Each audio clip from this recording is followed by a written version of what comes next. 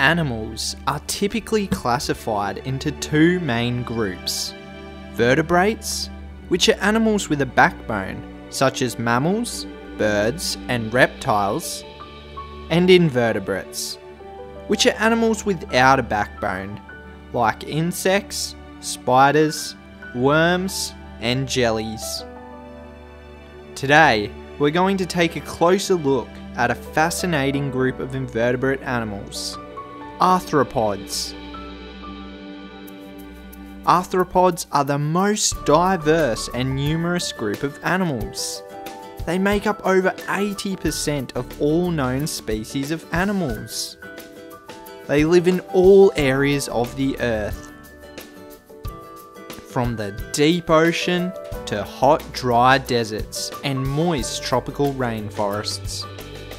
Common aquatic arthropods include crustaceans such as crabs, shrimp, and lobsters.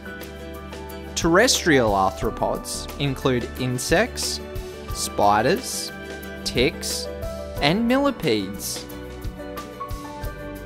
Arthropods have a hard outer body covering called an exoskeleton. Made of chitin, the exoskeleton supports and protects the animal's body and can also help reduce water loss.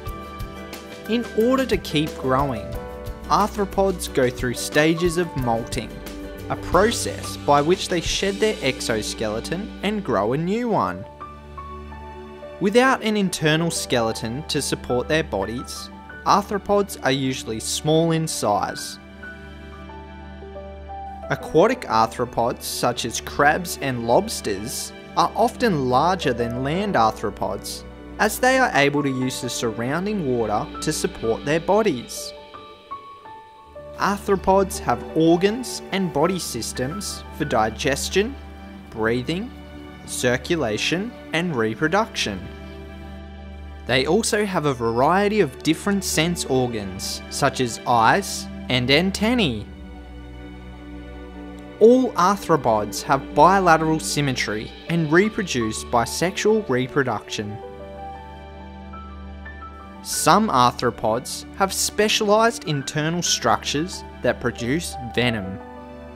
The venom is a type of poison that is injected by a bite or sting into other animals. It can be used to kill prey or for protection against predators.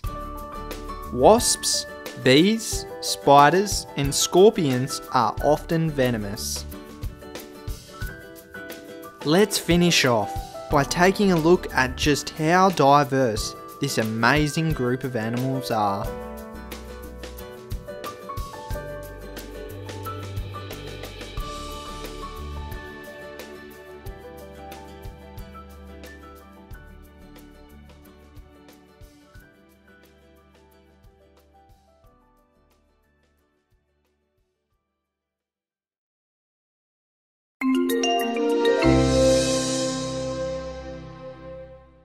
Don't forget to subscribe.